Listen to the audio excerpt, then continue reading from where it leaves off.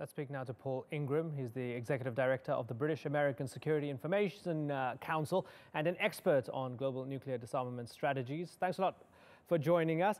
So just before this announcement, we've had that incident with the sailors. The Hawks say, even though the sailors were eventually released, they say the detention of the sailors was an example of Obama's capitulation to the Islamic Republic of Iran. Iran deal supporters say, see, this is how mature diplomacy works. You say sorry and no harm done. Who's right? Well, we have to answer that question, we have to go beyond just the statements to the attitudes that underlie them. I think it's quite clear that from a US Hawks perspective, the Republican candidates who've leapt in on this issue, to them, this is a situation where US sailors have been captured and then released, and that itself is an outrageous act by the Iranians. Anything that limits the power of the hegemon in the region should be seen as an act of aggression. Of course, from the perspective of pretty much any other country on the planet, we live in an international system of sovereign states, and the Americans the American sailors, by agreement of both countries, did go into the sovereign waters of Iran.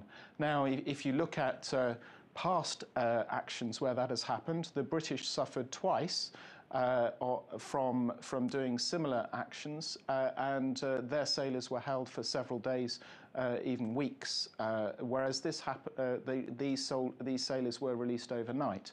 If we look at a more recent event where the Russian fighter was shot down over Turkey for infiltrating airspace for a matter of seconds, we can soon see that the Iranian action of releasing sailors very quickly demonstrates a move of goodwill on the one hand, and secondly, a commitment to seeing the nuclear deal completed and implementation day declared later on this week. Yeah, interesting that you say that. Now let's just look a bit broader. Since the deal was announced, Syria continued to burn. Iran, for its part, supporting Bashar al-Assad. You have the renewed or intensified Saudi-Iran tensions. They're basically at war with each other in some proxy ways in Yemen.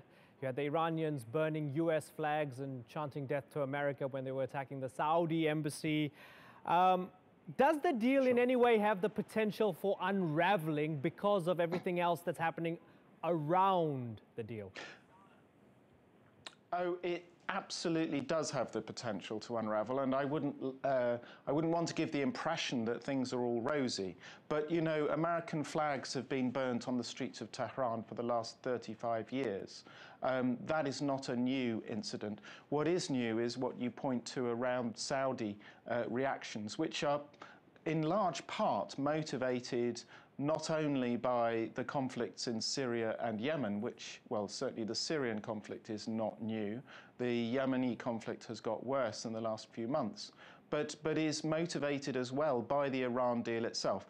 The Saudis are very worried, not just by the fact that there are going to be tens of billions of dollars entering into the coffers of the Iranian government, their own money, the Iranians' money, but nevertheless money that they can then use in these conflicts regionally, but also because they are worried that the West and their allies are starting to see this conflict between Saudi and Iran in much more balanced terms, and they're less questioning of Saudi's relationship and actions in these conflicts. And this is extremely concerning from Riyadh's perspective.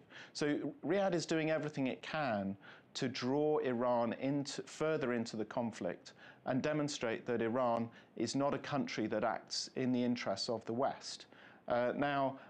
Iran, meanwhile, has been launching missiles, testing missiles, demonstrating that it's not just a lackey of the West, not willing to just lie down and take anything. The Iranians are looking to demonstrate that while on the one hand they're willing to deal, on the other hand they're going to continue to develop their capabilities, present a threat, if you like, to Western interests. Yeah. And this in turn angers and frustrates many in the West who point to these missile tests as infringing not the deal, but certainly UN Security Council resolutions. Yeah, so it's a very complex situation, and it could go bad very quickly. Yeah, and it's going to be really interesting to see how this plays out if there's a Republican president in the White House at the end of the year. Paul Ingram, we have run out of time, but thank you very much for your thoughts.